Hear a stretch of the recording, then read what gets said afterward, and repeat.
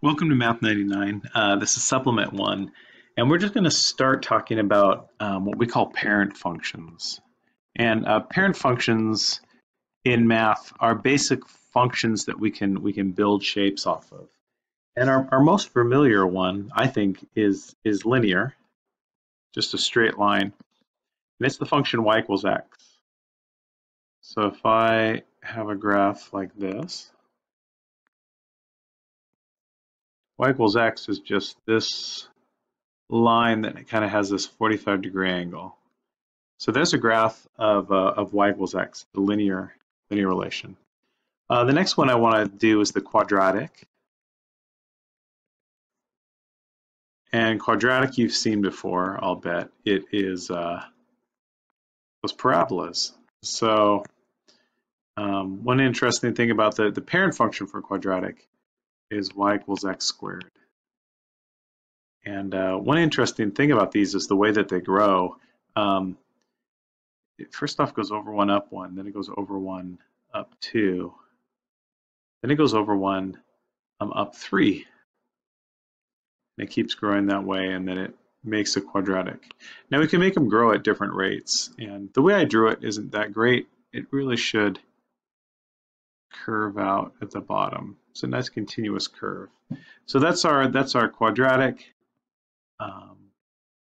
parent function. That's what it looks like, y equals x squared. Next one I'm going to do is the cubic function. And as you can guess, it is cubed. And the way that it looks is like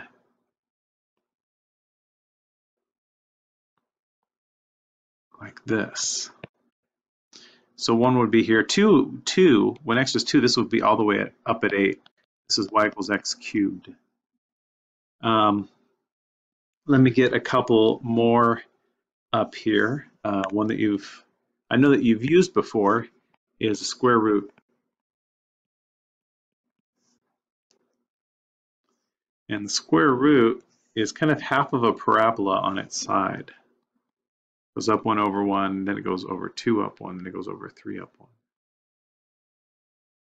Looks like that. And the equation is y equals the square root of x. I'm going to get a few more up here. I also have the absolute value. So the absolute value parent function, absolute value is y equals absolute value of x, just kind of these straight up and down lines. And what absolute value says is how far is this thing from 0? It basically takes negative things and turns them positive. So that's what that graph looks like for absolute value. And there's, I think, one more I'm going to put on here. I'm just going to put the inverse function on here as well. And we have actually kind of already dealt with some inverse functions, 1 over x. But what the graph looks like, the graph is pretty interesting, I think.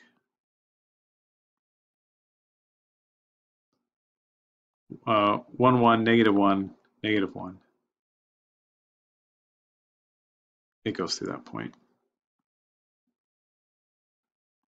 Inverse function looks like that. So you should be able to look at these shapes and tie them back to which one that they are. Eventually in the course, what we're going to do is we're going to keep working with them. We're going to start stretching these, moving them around, that sort of thing. This is also called the reciprocal.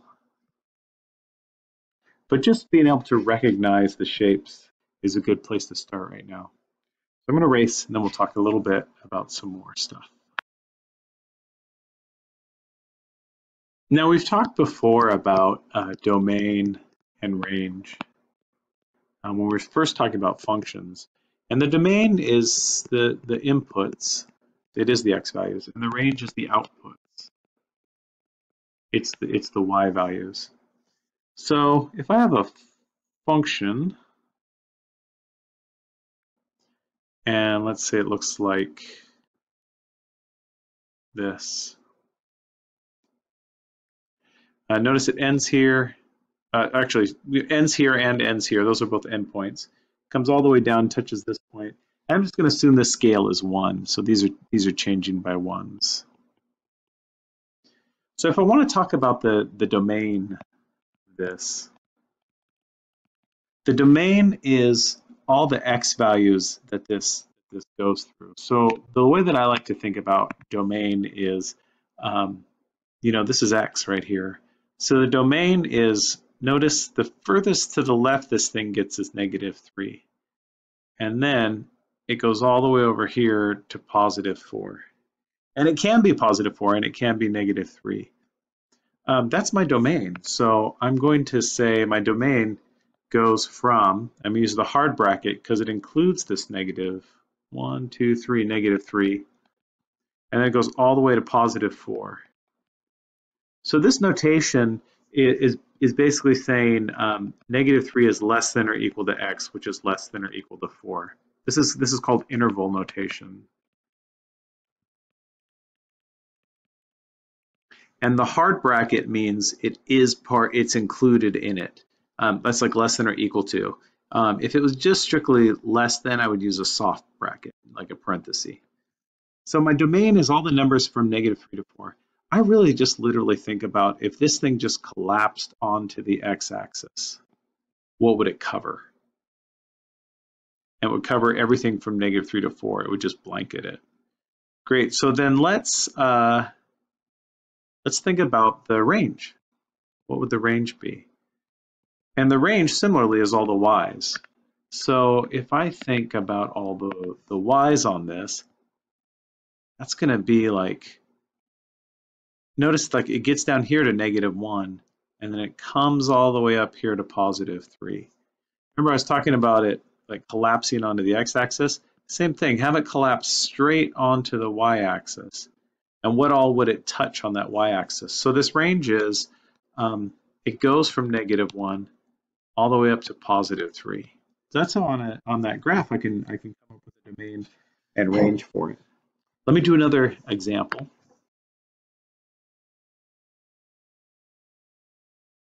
Now notice before I had the dots, the closed circles. So that means that that's part of it. When it's an open circle, that means it's a boundary that's not included. So this 1, 2, 3, this -3 that's right here is not on the function, but this is getting closer and closer to -3 as it can from this side. So -2.99, -2.9999999, they're just not -3. So that's going to mess with my domain. And it does it here, 1, 2, 3 at +3 as well. So let's do domain. And for domain, I'm thinking x. Domain is all the x values. So it actually isn't at -3, but it gets really close to it. And then it comes all the way out here to 1, 2, 3, 4, 5. So if I were writing this, I would say -3, from -3 to 5, where -3 is not included in it, but 5 is included in it. So if it's an open circle, it's going to be a soft bracket, a parenthesis. And if it's a closed closed circle, it's going to be a hard bracket. All right, let's think about this range then. Remember, range is the y values. So this gets down here to -2. That is included.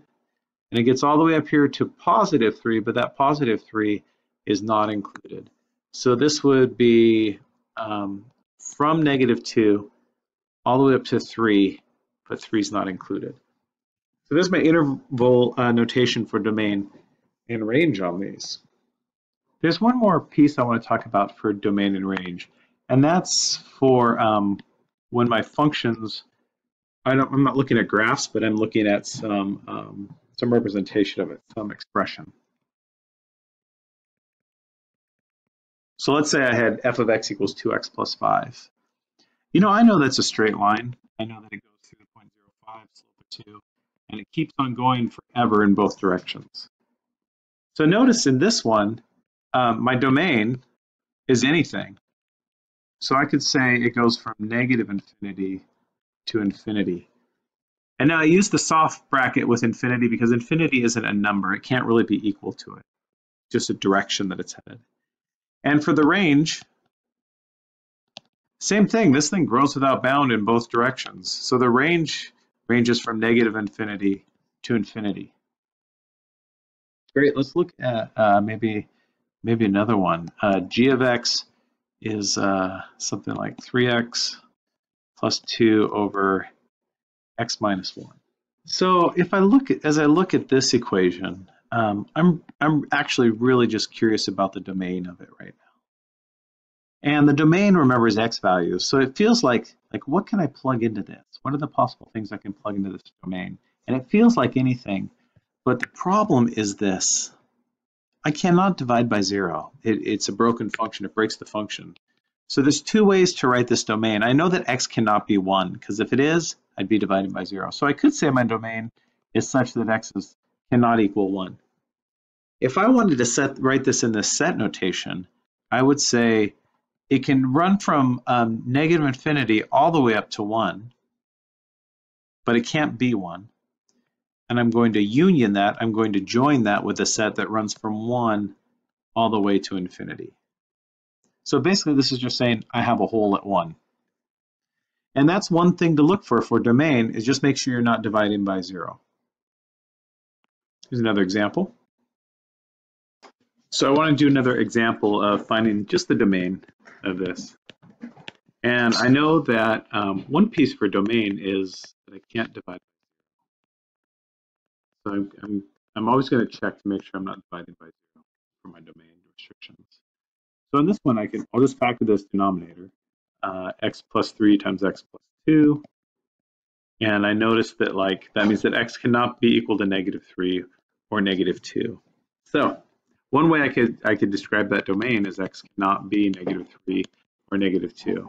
And if I do that as a set in that interval notation, negative infinity to negative 3, those are all good, but negative 3 cannot be included. I'm going to union that with anything between negative 3 and negative 2. Notice I have a hole here at negative 3. And I'm going to union that with everything from negative 2 up to infinity. I have a hole here at negative 2. So I can write it that way too. So there's one more thing I want to worry about with domain, and I'll add it here in just a minute. So here is another function. J of x is the square root of x plus 2. So the other thing is I don't want to take the square root of a negative, because I'm going to get an imaginary number. I'm restricted over the reals. So the other thing I need to make sure is that anything that's square rooted is greater than or equal to 0. So I can just take anything that's in the square root, set it up this way, and solve. So subtract 2 from both sides. X is greater than or equal to negative 2. So my domain, I could write it this way, or I could write it as, let's see, if x is anything greater than negative 2, that means, or equal to, so negative 2 can be part of my solution from negative 2 up to infinity. So my two things for domain, don't divide by 0, don't take the square root of a negative. Other than that, it's going to be pretty much free reign. Give those problems in that supplementary package a try. Let me know what questions you have, and post questions in the forum or send them to me via messaging.